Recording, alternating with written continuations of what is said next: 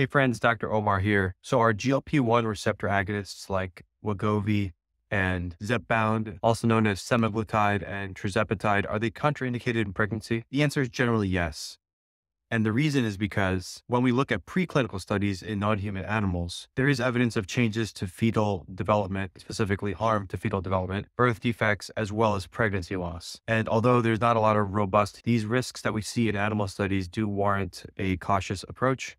One of the reasons is that glucose metabolism and insulin metabolism is really related to fetal growth. So some of these pathways that are modified by the GLP medications are going to affect the baby's development. The FDA categorizes these medications as category C or D, depending on the medication, which means that there have been adverse effects shown in animal studies, but we don't have enough human studies to be sure. So in terms of clinically making decisions, GLP-1s should not be used by somebody who's pregnant. If a woman is thinking of getting pregnant, she should avoid this medication. And if she's on one of these medicines and she gets pregnant, she should discontinue the medication. If a woman wants to go on one of these medicines, we recommend effective contraception and a baseline pregnancy test before going on the medication. And if a woman's pregnant and she's worried about her weight or diabetes, she can use other medications that are safer or lifestyle interventions. Thanks so much.